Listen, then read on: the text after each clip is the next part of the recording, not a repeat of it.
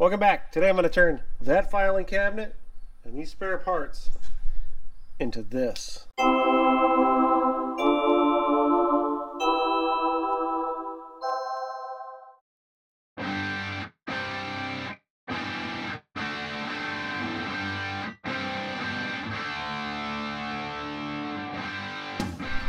What do we got here? We got an old bed frame here, some casters, and we got this cabinet, which I think it's, I don't know, 5 feet tall,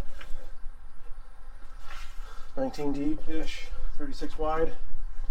I got the cabinet dirt cheap off of Facebook, and I guess my goal of this video is just to see if I can take this thing with minimal investment and see if I can sell this on Facebook for a profit. I don't know. Let's get started. So we grind these rivets here and there, and I need 2 chunks that are 36 and 2 that are 18 to go around that thing so I can weld the casters to. And why am I working on the floor? Got a table. There. Now I got something I can work on. Now let's try that again.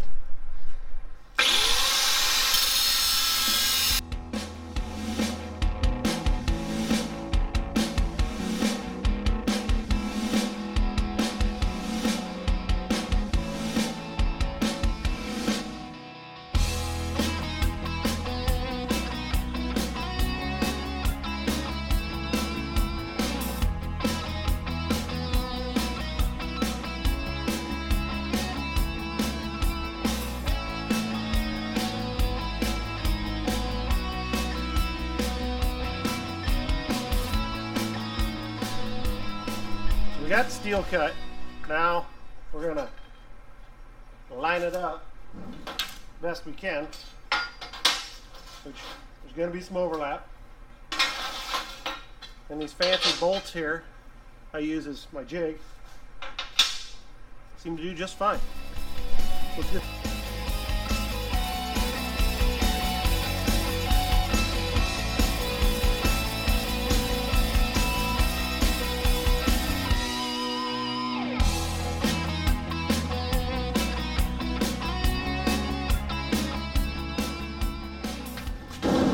And I know someone's saying, didn't you just put that on the top? Yeah, I did, but it's the same as the bottom.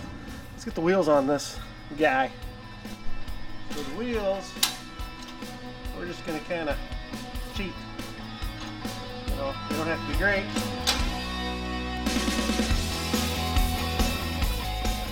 So we're gonna put the wheels here.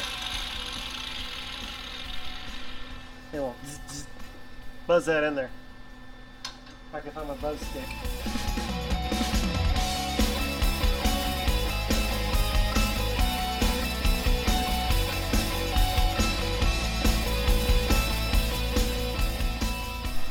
So that takes care of the wheels. I'll get there eventually. So we'll flip this up and we'll get it on the base of the cabinet, and then we'll start getting the cabinet cleaned up and ready for paint.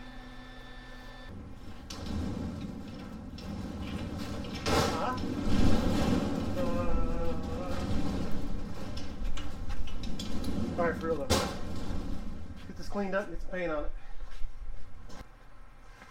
I'm going to use an Scotch Brite pad to scuff this. Maybe paint will stick.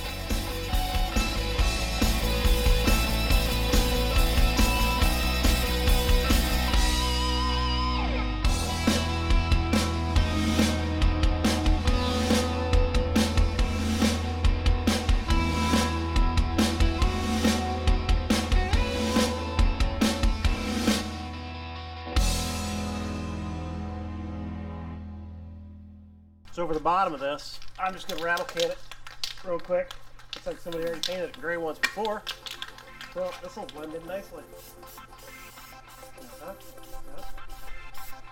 Making it brand new.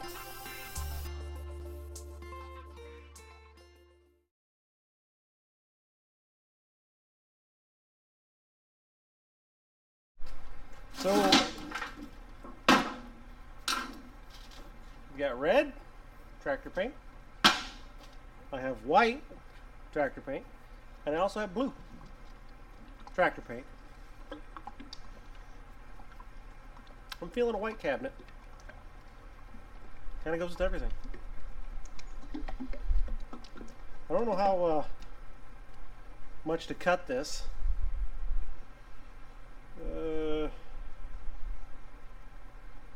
Remove loose paint. Did that. Apply primer. Bare metal. Nope. Stir. Yep. May recoat when dry within 24 hours. Well, let's get a coat on this thing. See how it does.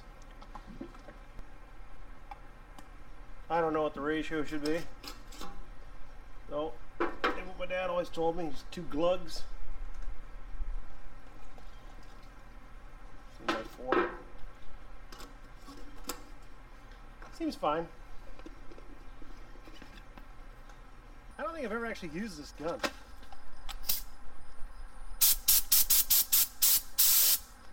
Try it. Try it on the back.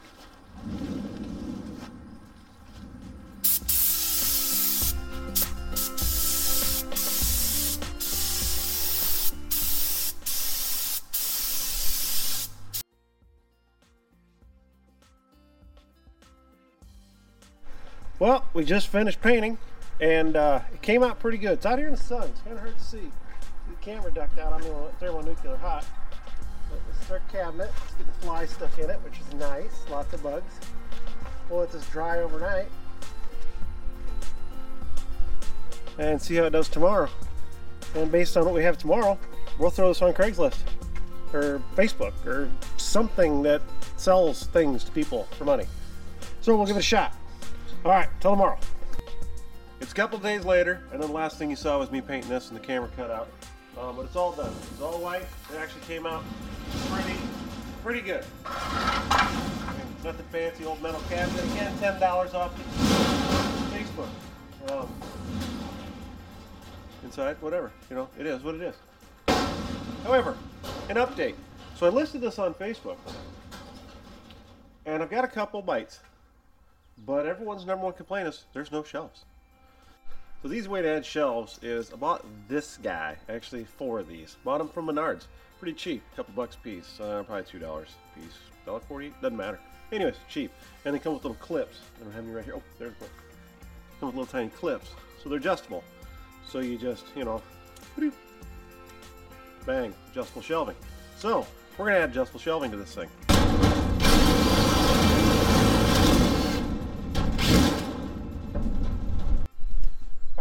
To attach them, we're using 1034 by half machine screws because I had them and they're free. But I found this box that I forgot I had altogether. I did have to go out and buy some lock nuts, 1024. So this way we put these through here, we're not going to need a washer, and what happens is it just effectively comes right through. So let's finish getting this fastened on and we'll make some shelves. So what are we going to do for shelves? I don't know. I got some scrap wood laying around here. We'll see what it is. But what I remembered or forgot is I got a couple sheets of this 1/2 inch hanging out that actually somebody else gave me for free. I don't typically use 1/2 inch because it's pretty flimsy and it's, well, it's good for subfloor some places. Actually, no, laminate maybe. I don't know. It's not really good for a lot of stuff. It doesn't really, no strength to it. However, it's going to work great for these shelves. Damn it! Tip number 2.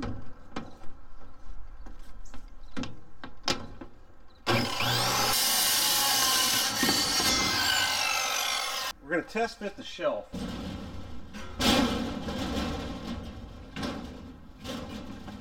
It's going to be pretty good. However, it's kind of flimsy. So let's see if we can stiffen that up on the cheap.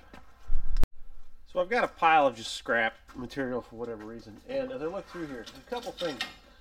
One, I've got a few short pieces of 1-inch angle iron aluminum, and I think this will work great for a front edge on the shelf. The other one, just because it's here, and I'm never going to use it, is also a piece of aluminum. This is actually the top track to a closet door, sliding closet door. It's aluminum, and it's got this profile to it, which will add strength. But I'm not going to use the whole thing because I'm trying to do this as cheap as possible. We're actually going to take this, put it in this table saw, and rip it in half. So basically we'll have 2 more pieces of angled aluminum for the back side. It's not fancy, but it'll add a ton of strength. So the nice part about aluminum is you can cut it with an ordinary saw. However, wear eye protection. Now I found these wonderful things for painting. It only look like I'm in a chemistry experiment. It's going to look great.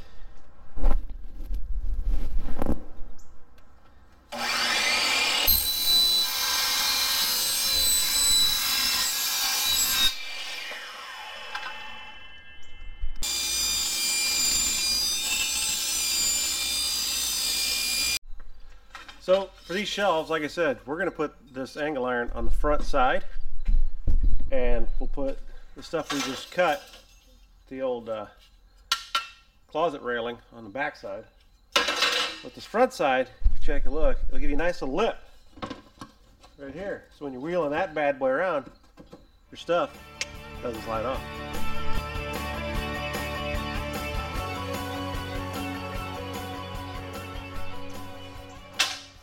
There you have a custom shelf. The grab handle on one side, if you don't like that, you got a nice soft handle on the other side. Now I could have mounted this underneath and gave this an aluminum face, but I don't care. Maybe we'll do it on the other one. Let's get this installed and see how sturdy it is. All right. So here we go.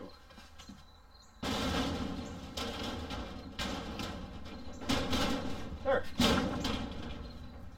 Worked out perfect. All right, I'm gonna make one more of those. Just finished the second shelf. I'm gonna throw the tabs in, throw it in there. I also realized that if you put the metal on the bottom, I can use less screws because the downward pressure is gonna hold it against it anyways. It's cheaper all the time. There's those tabs.